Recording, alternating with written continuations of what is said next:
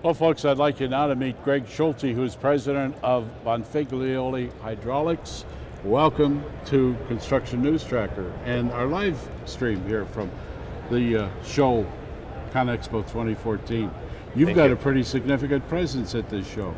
We do have a pretty good and significant presence. We've got a lot of new products that we're launching out into the marketplace, and we're pretty happy with the response that we've gotten so far at the show this week. Well, give our viewers an idea what you're bringing online to, first time in the line of hydraulics. In the line of hydraulics and gear products that we produce, we're launching off a new series of large gearboxes for the mining applications. We've also got some electro-mobility application or gearboxes that we're bringing, integrating electric along with gearing, and we're also launching some innovative integration packages along with the hydraulics as well. Well, it's very interesting. I know for a fact that you have been in a company expansion system here with your Hebron expansion, but yet, interestingly enough, my note says you're not adding any square footage.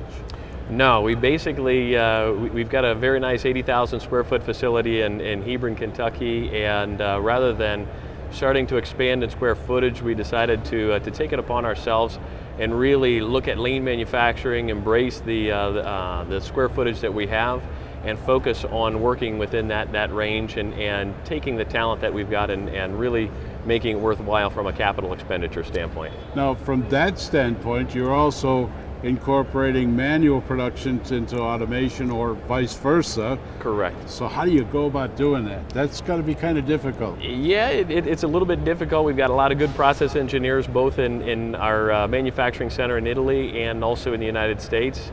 And this product has been in production now between 6 and 7 years in Italy, and on a completely automated assembly line. And what we're doing is we're bringing that to the United States, taking a lot of the good automation side of it, but then also integrating manual where we can in order to give some flexibility and really look at the lean aspect of it to focus on how to do it better, faster, leaner. So in effect, you are expanding the line, you're expanding your personnel, but you aren't expanding your footprint. Correct. We're not. You've discovered a way to do that in the four walls. Exactly.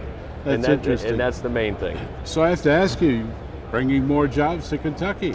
We'll have between 2014 and 2015, we'll be adding about another 30 positions within our 80 positions that we already have there. So we're creating American jobs and really trying to bring manufacturing back to the United States again. Well, that's important. That's important for everybody in the United States, and of course for those looking for jobs, and for people like you who are, building it in America. Growing. Very exactly. Good.